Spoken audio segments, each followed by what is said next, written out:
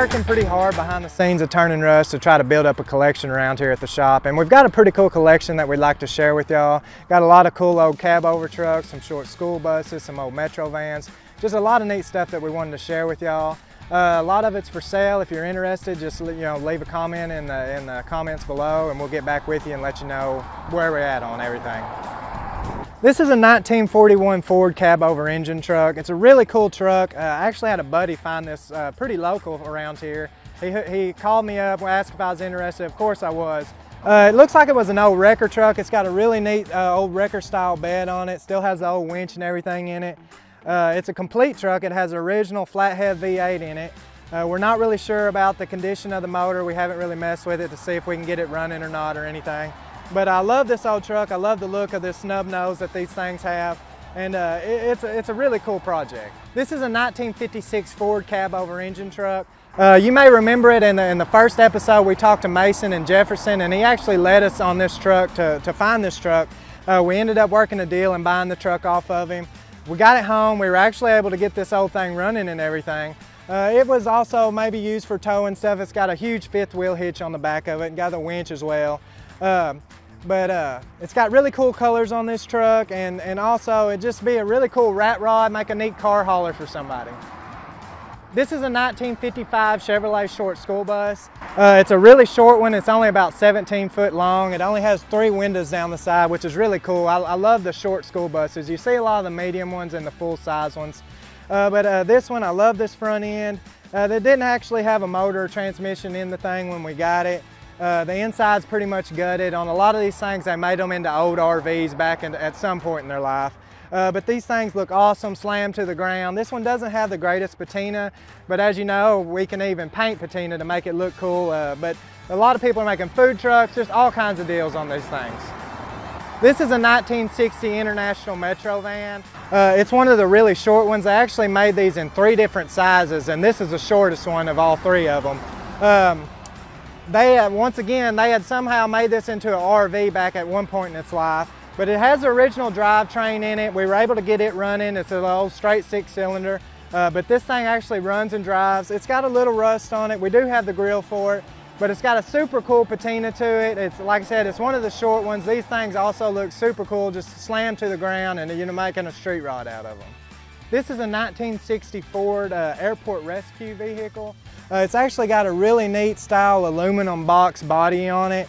It has a V8 in it that actually runs a 265, I believe it is, not for certain, but they got the winch up front here. Like I said, it's 4-wheel drive, super big vehicle. I don't really know what you could use it for, but it's very different, very unique, and would get a lot of attention for somebody. This is a 1949 Ford postal vehicle.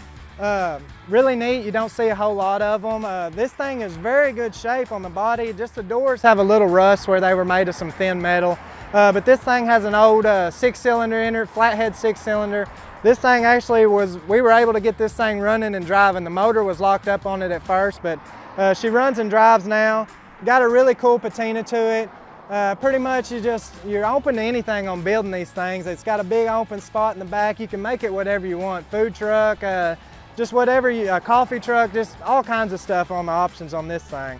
But overall, this is a pretty cool truck that also get a lot of attention. This is a 1960 International Metro van as well.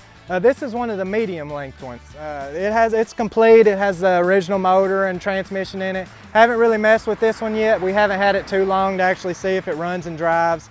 This one's got a really cool patina. If you notice on the doors, they've got a lot of paint left on them. You can obviously tell that this thing's set with the doors open, and you know, they were protected from the sunlight and Mother Nature of just tearing down this old paint. The only downside on this one, someone had put some windows in the side of it at one point in time.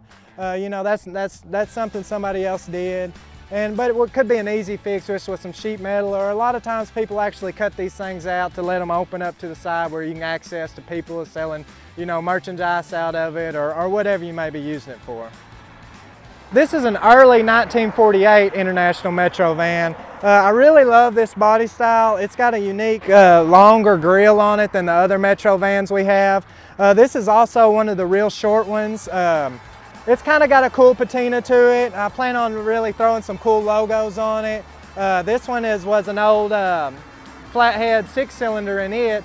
We were able to get it running as well. It runs and drives, you know, no brakes or anything like that, but you are able to move it around and everything. I actually found this thing over in Oklahoma, but these things are all over the place, and you just kind of got to look for them and see if you can find them. This is a 1951 Chevy cab-over engine truck. I really like this truck. Someone's actually already put it on a newer style dually frame. It's got a half-ton bed on it, long bed on the truck. It would make a super cool hauler for somebody to haul around your trailer with. Doesn't have a motor or anything in it right now. We plan on putting a 12-valve Cummins in it. And I really kind of hope to hang on to this truck and keep it around because it's just so unique and different, and just be a fun truck to have. This is a 1953 GMC short school bus. This was actually the very first bus that we ever bought, kind of back when Craven Customs got started. I wanted a bus, looked for a bus, and found this one, and this has been the favorite one I've had so far. It's a real short one, only about 17 foot long. This one actually only has 2 windows down the side, which is pretty rare in itself. But I got a lot of big plans to build this thing out on the future, and just keep watching and maybe you'll see it get done. This is a 1956 Dodge postal van. You really don't see a whole lot of these. There is a guy, I think in Georgia, that's built one that's getting a lot of attention right now. But I found this thing actually in Texas, and I really love it. It's just got a real cartoon look to it. They're real snub-nosed and everything. It's got the original drivetrain in it. It's not running, just an old flathead 6-cylinder. But the body's in really good shape. It's not much rust at all for the age and compared to most vehicles of this time. But once again, this thing would be awesome just slammed on the ground with a LS motor or whatever you wanted to do to it. I mean, the options are just endless on this thing. This is a 1941 Chevrolet short school bus. I really haven't found many of these old short school buses this old, and when I come across this one, I was really happy to be able to buy it. The body's actually really solid on it. The doors were a little rusty on it, but it's got all the original motor and stuff in it. Not very long, only about 19, 20 foot long overall.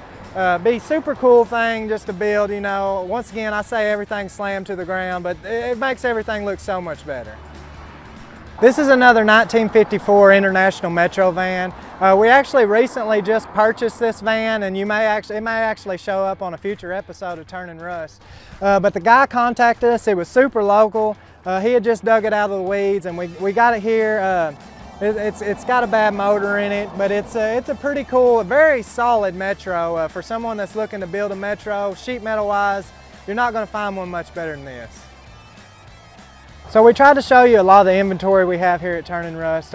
We mainly focused on the bigger vehicles that we have right now, but we actually have a whole lot more vehicles of the smaller half-ton style trucks and cars. A lot of unique stuff that'll show up on the show. But if y'all are interested in seeing more, we're interested in making another video to actually show what all we do have here. But for right now, we just wanted to touch base with y'all and just show y'all the bigger unique stuff that kind of got Turnin Rust started.